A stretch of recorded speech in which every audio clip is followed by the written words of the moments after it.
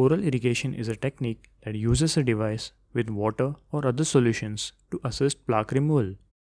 The device is called oral irrigator, or more commonly water flosser, and is used after toothbrushing.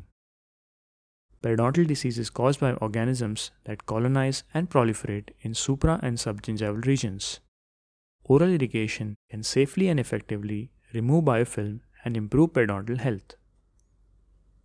The objectives of oral irrigation is to reduce bacteria and byproducts that lead to initiation or progression of periodontal disease. Supragingival irrigation is aimed at disruption and dilution of bacteria causing gingivitis. Subgingival irrigation prevents initiation and further destruction of the periodontium. Mechanism of action. The device acts by directing pulsated stream of water on tooth surface under pressure. So, the mechanism of action of irrigation is through pulsation and pressure. Pulsation leads to decompression phase, causing water or the solution to penetrate the subgingival region. This is followed by compression phase that drives the bacteria and debris out of the pocket. So pulsation in combination with pressure and velocity of water creates shear hydraulic forces due to the movement of the fluid and removes the bacterial biofilm or the dental plaque. The pulsation speed can range from 1200 to 1400 pulses per minute at a pressure of 60 psi. There are zones created by pulsation. Impact zone, the area with which the fluid makes initial contact, and the flushing zone, the depth of penetration of the fluid within the sulcus or the pocket. There is a difference between powered and non-power driven oral irrigators. Power driven irrigators generate pulsating jet of water, however non-power driven have uncontrolled water pressure. Power driven irrigators are adjustable and have a dial for regulation of water. Water pressure cannot be adjusted in non-power driven irrigators. Tips of power driven irrigators can rotate 360 degree. Tip needs to be changed for the non-power driven irrigator. The oral irrigating device has a built-in pump that generates the pressure and a tip that guides the solution into the target area. Tips can be placed supragingivally or subgingivally. The supragingival tips are placed above the gingival margin at a 90-degree angle. This allows for 50% of pocket penetration on an average. The subgingival tip is soft and site-specific, and that allows for 90% penetration in pockets that are 6 mm or less and 64% penetration for pockets 7 mm and greater.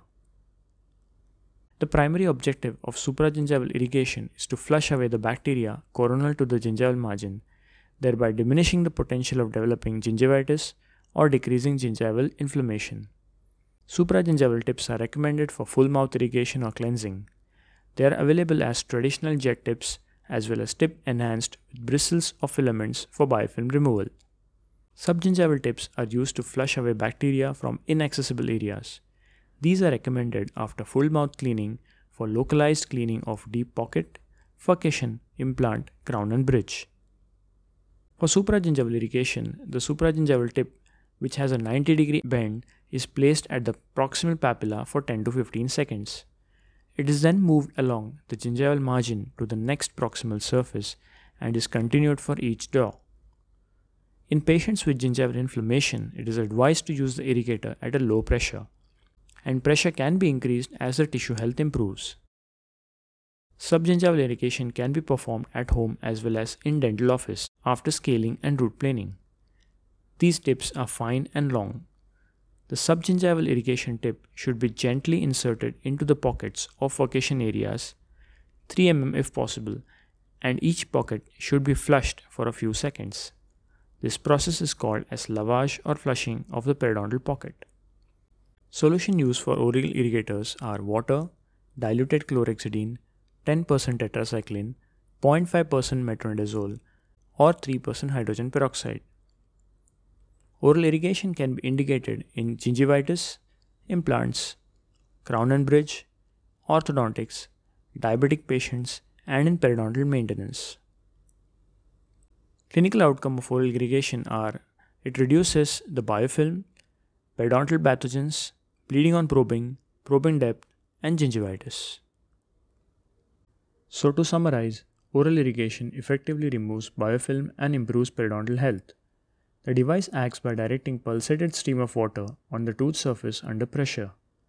The pulsation speed is 1200 to 1400 pulses per minute and pressure is 60 psi.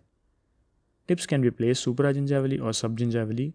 Supragingival tips are used for full mouth irrigation or cleansing. Subgingival tips are used for full mouth cleaning, localized cleaning of deep pocket, furcation, implant, crown and bridge. Supragingival tip has a 90-degree bend and is placed at the proximal papilla for 10 to 15 seconds, while the subgingival irrigation tip should be gently inserted into pockets or furcation areas up to 3 mm. You can find the link to MCQs for this topic in the description of the video. We hope you liked the video. If you did, please subscribe to the channel and hit the notification bell for further updates. Thank you for watching the video. See you in the next video. Till then, stay healthy and have an amazing week.